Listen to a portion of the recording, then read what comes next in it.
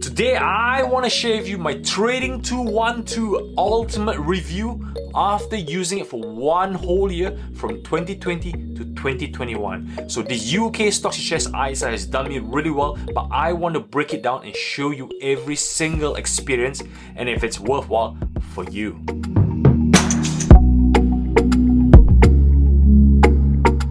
Hello, welcome back. My name is Alex Ko. Today I want to show you this 5-part section, as you can see here, on my experience with Trading 212. And you should stick on the last part of the video where I will show you if I will be using Trading 212 as my UK Stocks and Share ISA for the year 2021-2022. So hang in there.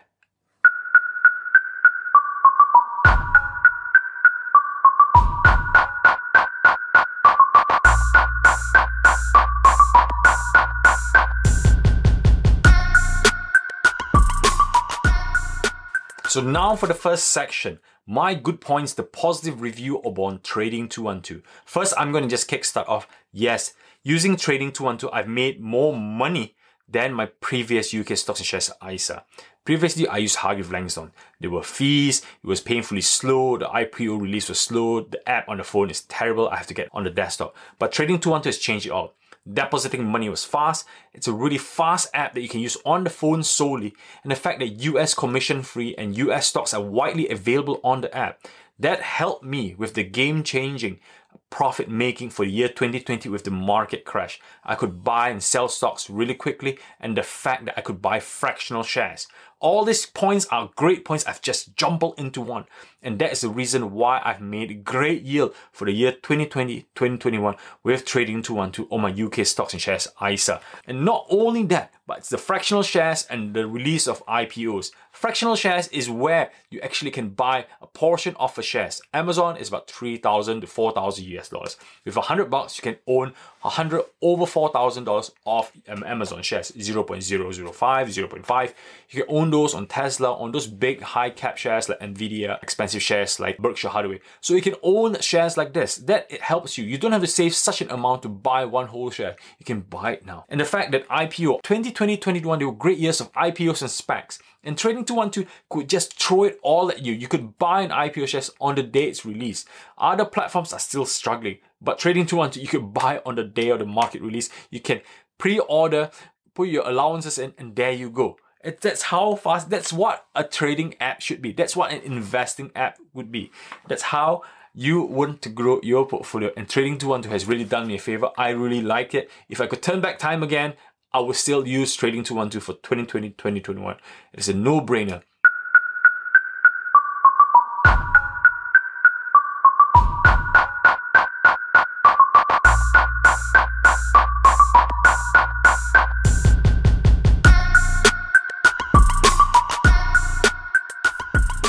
Not all about the good stuff. Now in the second section, I want to share with you what I don't like about Trading 212. What were the failures in Trading 212?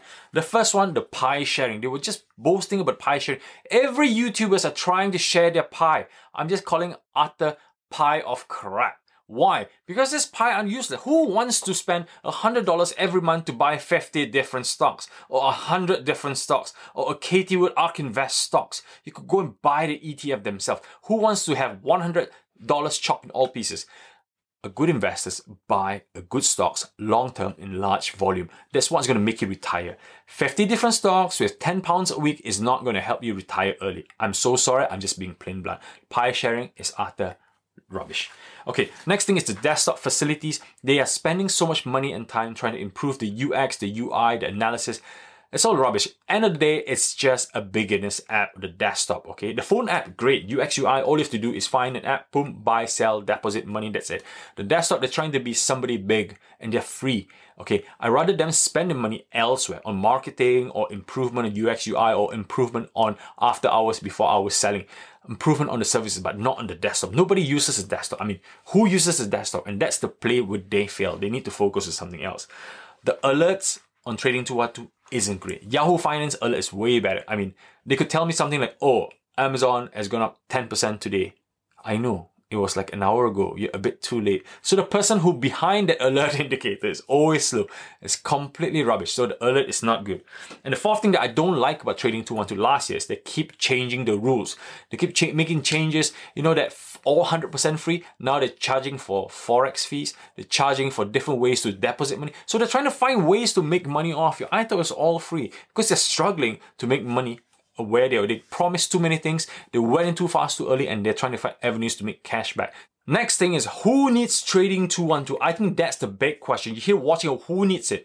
If you are on a low budget, if you are on low budget that wants to buy fractional shares, low budget but you still want to swing trade without the fees, and you want to buy US stocks on your ISA and not get taxed, that is the app for you. Trading 212 is for you. It's so easy to use, so easy to find, so easy to understand. You do not need to go on YouTube to learn how to use Trading 212. That's how intuitive it is. So that's where I like about it. That's where it's winning if it's for you. And the second thing is making it easy to point where you're like playing a game, playing an app. It's like playing Angry Birds again. Self-explanatory. You can buy and sell. Instead of wasting time playing a video game or app on your phone and watching football scores, Trading 212 might be a way for you to gamify the experience, to make it like a game, but in fact you're making money, potentially losing money as well, if you don't do it right, of course. But it's helping you to encourage you to learn a new set of skills where you can actually make money than rather spend money on an in-game app. So, and also for first-time seasoned investors or first-time ISA investors, it helps you save. It forces you to sell. So when you're investing in Tesla stocks and you know that it's coming down, you want to buy more and you think, where am I going to go? It forces you to save money. So Trading 212 is so fast to deposit money. It's so fast to execute trades. It's so fast to help you save better. So you become aware on how you spend. You become a budget-friendly person that you want to focus on your next spending into Trading 212 app. So who will not use Trading 212? It's such a great app. Alex, you've been talking about all the good stuff, but why would someone still not use Trading 212? Let me break it down for you, okay?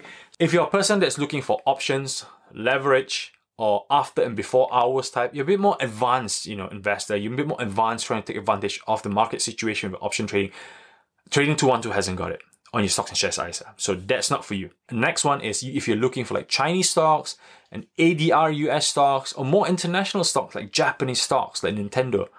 No, you can't find it on Trading 212. It's not the one for you. If you're looking for more exclusive stocks like that you're looking for Tencent or you're looking for BYD or NEO, you can't get it on Trading 212 stocks and shares ISA. You can't get it anywhere else. So perhaps you need to think about the trading in other platforms. Your strategy will have to change.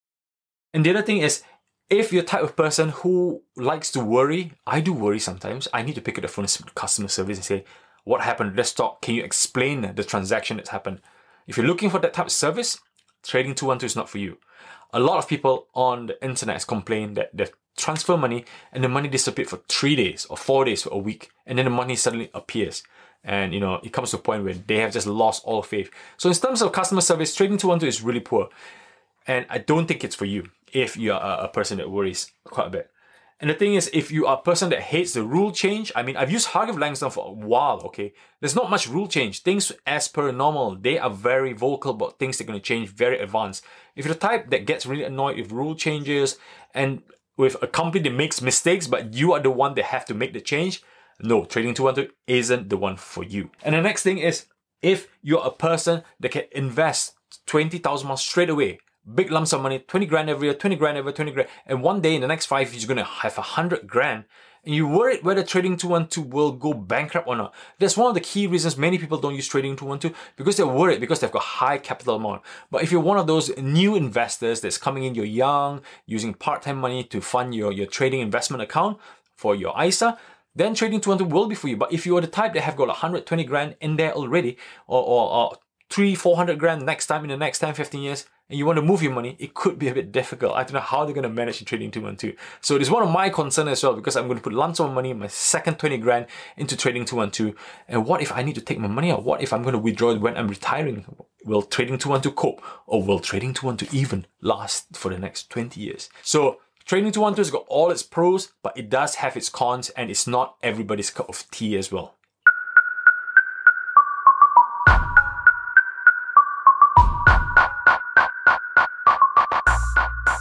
So now in the last part, will I be using Trading 212 for the year 2021-2022?